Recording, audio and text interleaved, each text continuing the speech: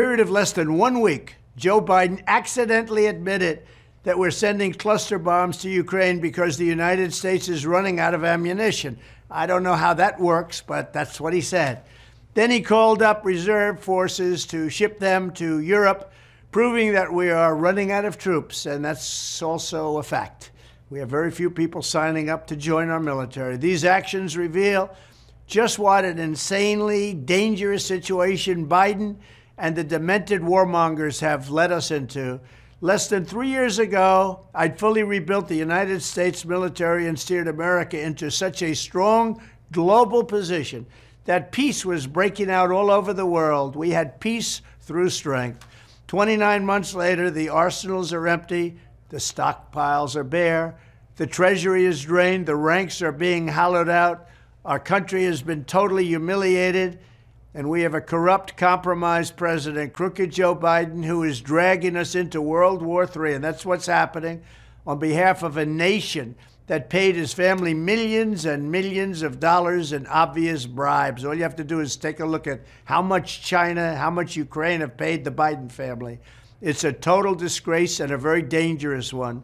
Under these circumstances, the notion that we would even consider admitting Ukraine into NATO at this time is completely unhinged. Joe Biden can't even walk up a flight of stairs on Air Force One, and he can't put two sentences together. The last thing that this incompetent administration should be doing is risking war with a nuclear-armed Russia or China or other countries. We have somebody that doesn't have a clue representing us. When I'm back in the White House on day one, we are returning to a foreign policy that puts America's interests first.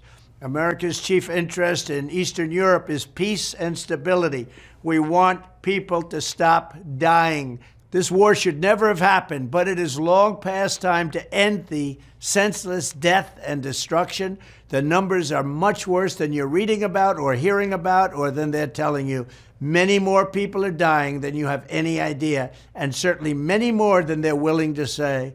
Then, as I work to again rebuild America's military strength and deterrence that Joe Biden so foolishly squandered, we need to take a long, hard look at defense procurement and our defense industrial base, because it's been withered down to nothing. Given all the money we spend on the Pentagon, it's unacceptable that we would ever run out of ammunition or be unable to quickly produce the weapons needed.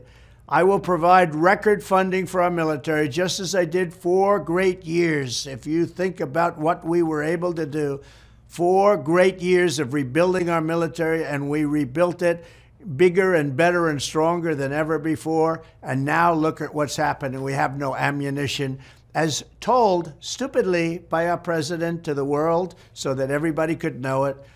But I will also insist that we get more for every dollar spent, because we're spending too much money foolishly and our prices are too high. In addition, I will ask Europe to reimburse us for the cost of rebuilding the stockpiles sent to Ukraine, which they should be doing now, but Joe Biden is too weak and too disrespected to even ask.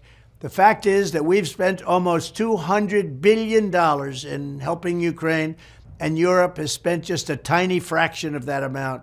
As Biden's call-up of reserve troops show, we also clearly need to address the embarrassing recruitment situation in the USA. Joe Biden's woke policies and political purges have repulsed many great patriots from serving. They don't want to serve in our military. Frankly, they disrespect our president. That's a big factor.